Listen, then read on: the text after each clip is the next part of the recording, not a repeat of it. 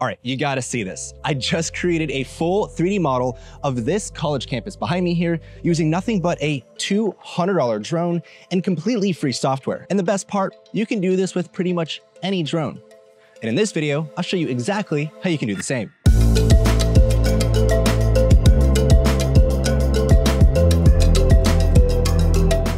Hey guys, Dylan Gorman here, and welcome back to another video.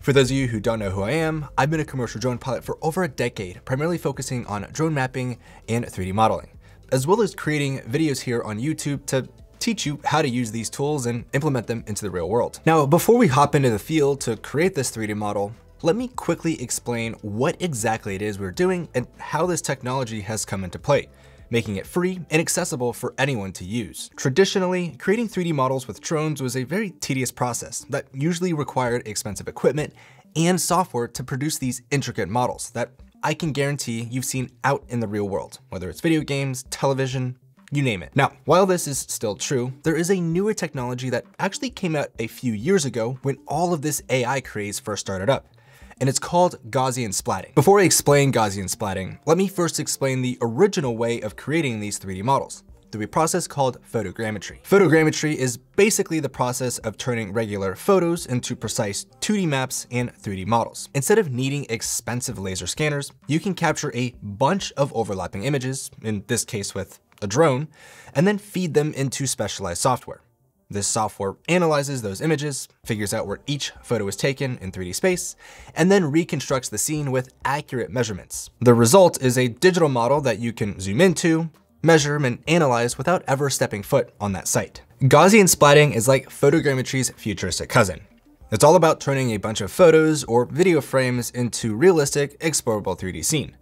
But instead of building the model from rigid meshes or polygons, it uses millions of tiny soft points called Gaussians. Think of each Gaussian as a little blob in 3D space that has color, transparency, and size. When you put enough of them together, they create a smooth, photorealistic reconstruction of whatever you scanned, be it trees, buildings, cars, even people, without the chunky, jaggedy look you sometimes get with the traditional 3D modeling method. What makes Gaussian splatting exciting is how fast it can be. Compared to some photogrammetry workflows that can take hours or sometimes even days to process, splatting can render a scene almost instantly once it's trained, letting you walk through it in real time. So how exactly are we gonna be making a 3D model with Gaussian splatting? Well, we're gonna be using a free web-based application called Polycam. There are a few limitations, but there is no payment required. It's entirely free to use. The best part is that this works with practically any drone that you have, so you don't really have to go and buy some specialized gear to make this work. Let's jump into the field so we can actually capture our data set, and then I'll meet you back here to show you exactly how we're gonna take that drone data and turn it into an incredible looking 3D model. So in order to really make this 3D model work with the free piece of software, there's a few crucial settings that you need to set up on your drone before you take flight. Now, given that we're gonna be shooting video rather than the typical photos for a photogrammetry 3D model, given that this is Gaussian splatting, we need to make sure that we're shooting one, in the highest resolution possible, and two, with the highest frame rate as possible. So with this cheap drone that I'm using, the DJI Neo, we wanna set it into, well, the video mode.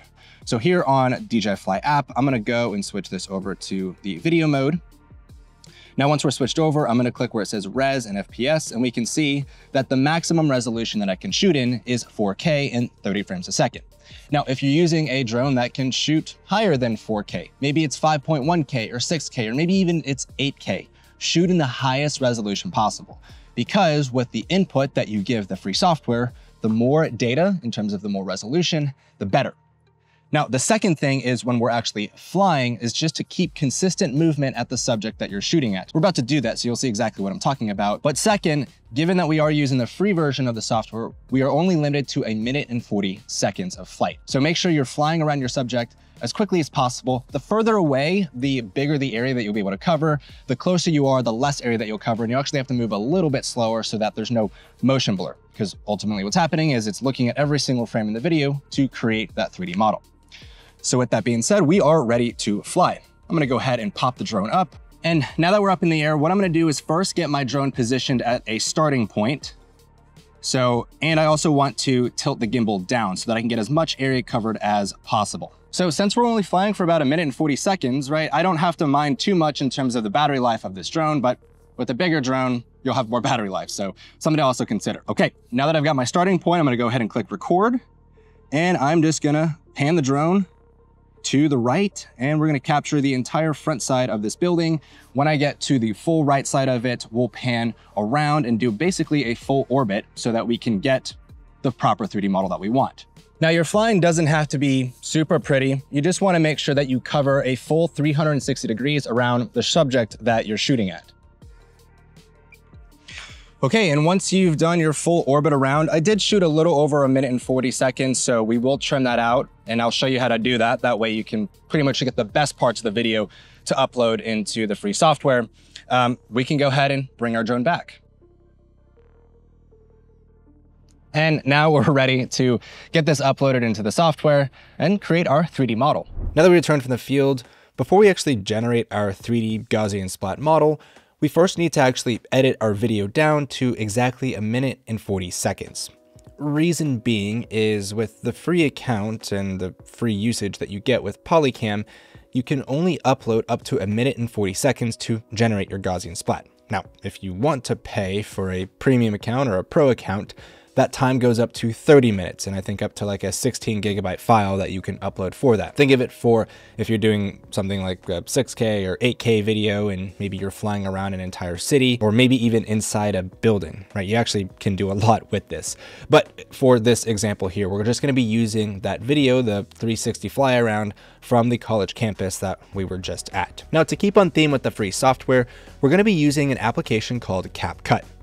As you can see here on my screen, CapCut is a free video editor tool. You can actually do their online video editing, but I actually like having their desktop editor as it's just a little bit easier to use. And again, the best part is it's free. So if you actually end up getting into doing some video editing, well, guess what? Now you have a free application that you can do that. But once you have CapCut downloaded, you're gonna open it up and you're gonna be presented with this screen that we're looking at.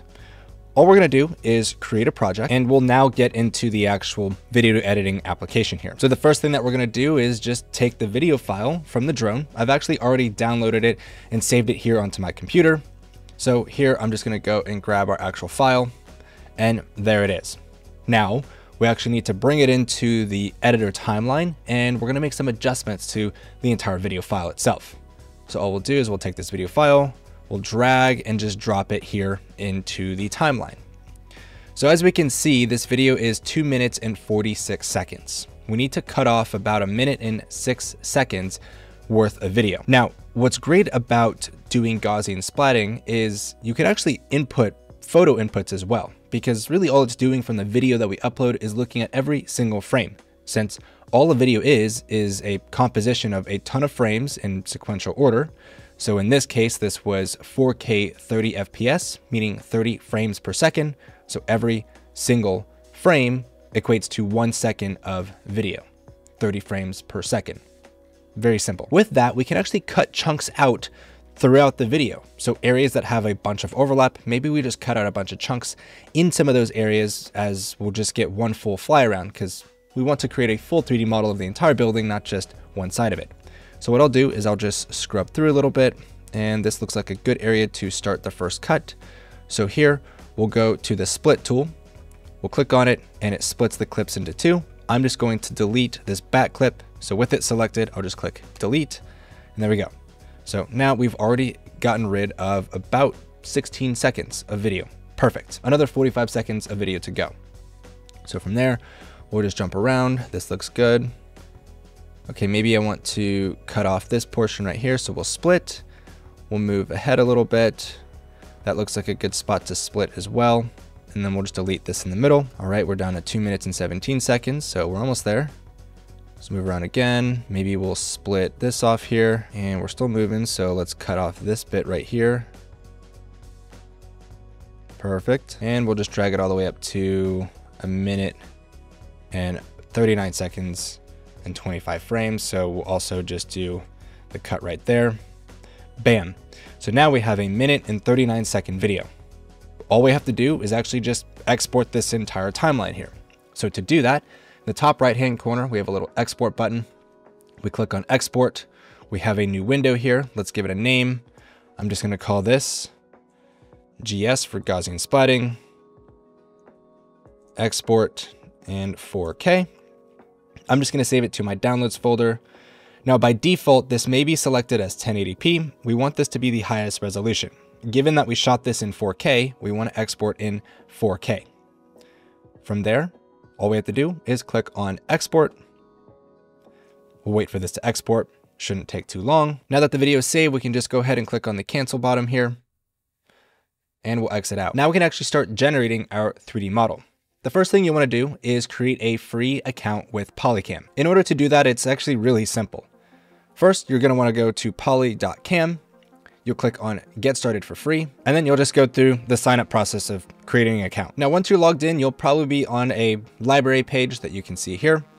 And this is actually where you can go and explore other people's Gaussian splats or 3D models, but we want to go and actually create our own. So to do that, on the left-hand side, there's a create button. We'll click on the create. And rather than the photogrammetry model, we're actually going to do create a Gaussian splat. We'll click on it. And as you can see, we're limited to a 1:40 video. What we'll do is you can either drag and drop your video file here, or we can go and choose from file. There is our GS export 4K. We'll click open. We'll give it a name. So I'm going to just call this GS splat free. And we'll click upload and process. Now there was a little box that did say that it may take 30 to 40 minutes to process. I've actually seen it happen a little bit faster than that. But now all we have to do is just wait for this model to generate. While we wait for our 3D model to load, I do want to let you know about some of the limitations of Gaussian splats compared to traditional 3D models. When it comes to accuracy, photogrammetry still has the upper hand. With the right workflow, using technology like RTK, PPK, and even ground control points, you can achieve survey grade accuracy down to the centimeter. Gaussian splatting isn't built for that level of precision. It's designed for more looking right than measuring right, which means you might get great visual accuracy, but it's not something you can confidently hand off to an engineer designing a bridge. Another big difference is the output. Photogrammetry gives you dense, measurable point clouds that can be fed into CAD, GIS, and BIM software. Gaussian splats don't produce that kind of traditional geometry. Instead, you're dealing with millions of tiny, semi-transparent blobs that visually represent the scene, but aren't true to XYZ points. This means you can't just export them as an LAS, an LAZ, or an XYZ file and expect them to behave like survey grade point cloud. Export flexibility is another sticking point. Photogrammetry can churn out orthomosaics, DSMs, meshes, contours, and point clouds in just about any standard format. Gaussian splat workflows are still relatively locked to their own formats, often tied to the specific viewer or rendering engine they were processed in. Right now, there is no universal splat file that you can easily drop into an existing mapping or engineering software. Because of all of this, Gaussian splatting doesn't integrate well with industries that require hard, measurable data. In construction, engineering, surveying, or mapping, photogrammetry still wins because it produces deliverables people can measure, analyze, and design from. Gaussian splats shine when you need to tell a visual story, create immersive virtual reality or augmented reality experiences, or wow someone with a cinematic fly-through. But for drafting a topo plan or delivering a survey, photogrammetry is still king here. Now, don't take this as me downplaying Gaussian splatting because it's insanely cool. Once your Gaussian splat has finished processing, you'll actually see a little thumbnail that you can click on. I've actually gone ahead and logged into a different account that I have so that we can take a look at what multiple different projects look like loaded into an account that you may have. So here, if we click on our actual model itself, there is our full Gaussian splat. And as you can see, there's actually a big area that it captured. Now, the reason why we see so much of all these little Gaussians all over the place is because of the tilt of the camera, right? So it saw multiple different angles. If I actually pull up the original video file, we can see where my mouse cursor is, all of the buildings that it sees in the background. And if I scrub through this video, you can see, obviously we have the sky, we've got these background buildings. And as I move around, right, you've got also, this little skyline here off the coast. and moving back around, right, we've got more buildings in view as well. So just something to consider when you're looking at the splat itself. Obviously, the area that you focused on flying around is going to have kind of the best result. But as you can see, there is our full 3D model of this college campus. Again, what you can see is we have our full Gaussian splat. We can zoom in, we can move around, right? You can also resize it if you wanted to. You can do some crops. You can even do some measurements. Now with my pro account, if I can actually get real measurements from the real world, if I go here, click measure, I can click 2 points, and you know, it's not to scale. It says it's 3 inches. That's not actually right. I think that's more of like 8 feet or something, or maybe it's actually, that's more than 8 feet. I think it's more like 14 feet or so. So if I click on rescale, it's going to rescale this entire model so that now when I start doing measurements, let's say, you know, this paint line right here, right, there we go, 18.5 feet. So there's actually some pretty cool tools that you can use within Polycam. But again, we just generated a 3D model of this campus from a video, and it didn't even take that long. It was 2 minutes and 45 seconds of flying. Obviously, we cut it down to a 1:40 video, and then threw it onto here, and here's this model that we have. Now, something cool that I do want to show you is the difference between Gaussian splats with 3D models versus 3D models from photogrammetry is glass. You can actually get the reflections on the glass as opposed to it just being a weird hole. Now, this is a very reflective glass that I do have on my office building here. But as you can see, it does look pretty cool. When comparing it to the 3D model, you can see it doesn't retain, you know, the actual reflection, because if I zoom in on the model itself, you can see the reflection actually creates like this dimension per se on the window. Whereas when we look at the Gaussian splat, it doesn't have that dimension looking feely thing that you have on there. So it's just, I think Gaussian splat is honestly such an incredible tool, especially when it comes to just visualizing, whether it's a small data set like this or a large college campus like this. I mean, it's kind of unlimited, the possibilities of what you can do with Gaussian splatting. Links to all of the free software and resources will be available down below in the description. I'll also add in a few recommended drones if you don't already have one that you can pick up, throw in the air, gather some video, and throw it into Polycam. In addition to that, Polycam did not sponsor this video at all. I actually pay for it out of my own pocket, which actually allows you to do more than just the Gaussian splatting. There's so much more that you can actually explore on Polycam, so be sure to check out a little bit more about what Polycam can do for you. But with that being said, if you guys liked the video and it actually helped you out, please be sure to give it a like. If you want to see more videos like this in the future, be sure to subscribe. And I'd love to hear your thoughts. Does Gaussian splatting seem cool? Is this something that you'd actually use? Let me know down below. With that being said, I will see you guys the next one.